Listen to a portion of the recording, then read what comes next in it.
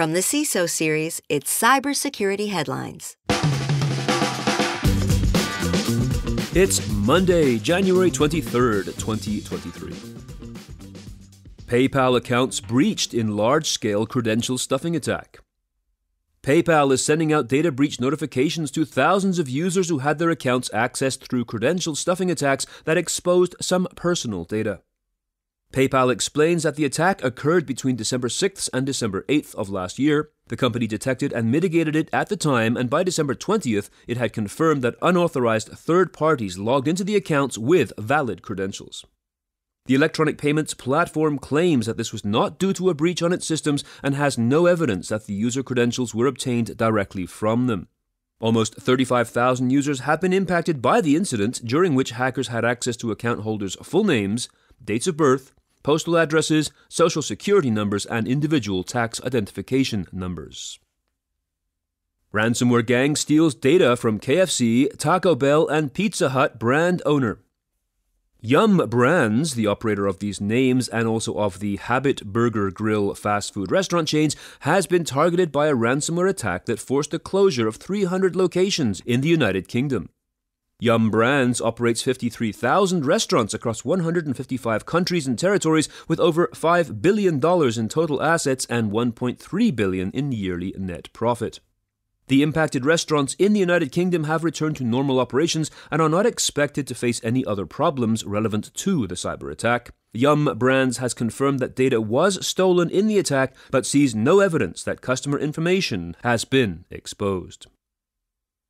ODIN Intelligence hack exposes a huge trove of police raid files. Detailed tactical plans for imminent police raids, confidential police reports with descriptions of alleged crimes and suspects, and a forensic extraction report detailing the contents of a suspect's phone. These are some of the files in a huge cache of data taken from the internal servers of ODIN Intelligence, a tech company that provides apps and services to police departments, following a hack and defacement of its website over the weekend.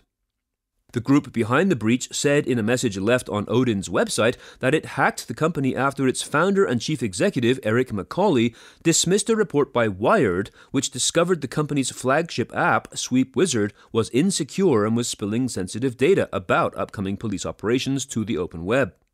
The hackers also published the company's Amazon Web Services private keys for accessing its cloud-stored data and claim to have shredded the company's data and backups, but not before exfiltrating gigabytes of data from ODIN's systems. Google parent Alphabet to cut 12,000 jobs. These cuts will affect 6% of Alphabet's workforce worldwide in teams including recruitment and engineering. This comes days after Microsoft announced 10,000 jobs would be lost and weeks after Amazon announced 18,000 job cuts, along with similar announcements from Hewlett-Packard and Salesforce. Daniel Ives of Wedbush Securities said, quote, "The layoffs highlight irresponsible spending across a sector basking in hyper-growth. The reality is tech stalwarts overhired at a pace that was unsustainable, and now darker macro is forcing these layoffs across the tech space." End quote. And now, a word from our sponsor, SafeBase. These days, customer trust can be an organization's strongest competitive advantage. But how can you develop and maintain customer trust over the long term? The answer is SafeBase. After implementing SafeBase's Smart Trust Center, many companies see shorter deal cycles, higher value contracts, and stronger long-term customer relationships. Some even achieve a 90% reduction in security questionnaires. You can learn more at safebase.com. That's SAFEBASE.com. Riot Games hacked, delays game patches after security breach. The video game developer and publisher behind League of Legends and Valorant says it will delay game patches after its development environment was compromised last week. The LA-based game publisher disclosed the incident in a Twitter thread on Friday night and promised to keep customers up to date with its investigation. They blamed the attack on social engineering and added that the breach directly impacted its ability to publish patches for its games. Cyber attack on Nunavut energy supplier limits company operations.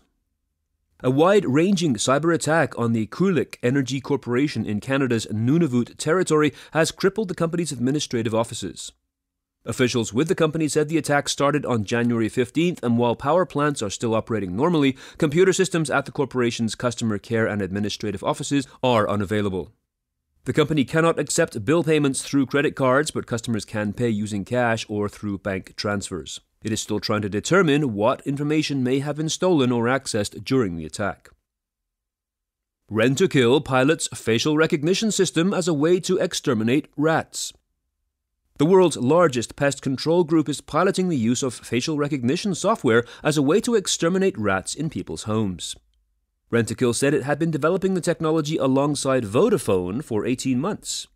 The surveillance technology, which is already being tested in real homes, tracks the rodents' habits and streams real-time analysis using artificial intelligence.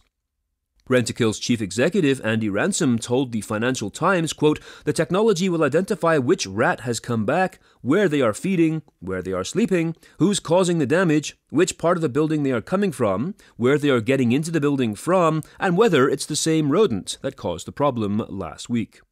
End quote. Last week in ransomware. Last week, the US and France conducted a law enforcement operation where they seized the domain and arrested the operator of the Bislato crypto exchange for allegedly money laundering crypto proceeds generated from ransomware and illegal drug transactions. Also last week, Vice Society ransomware leaked the data for the University of Duisburg-Essen in Germany. Shipping software supplier DNV suffered an attack that impacted the ship management software of 1,000 vessels. The Los Angeles Unified School District confirmed that Social Security numbers were stolen in last year's ransomware attack. But in the good news column, Avast released a free decryptor for the Bianlian ransomware, and reports from both Chainalysis and Coveware illustrate that ransomware payments dropped approximately 40% in 2022 as companies refuse to pay and the enterprise invests in stronger security and better backups. This week on Super Cyber Friday, we'll be talking about hacking cloud forensics.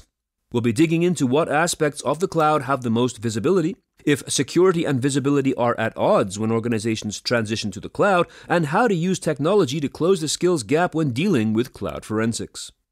If you want to join in on the conversation this week, just head on over to CISOseries.com and click on our events page to register.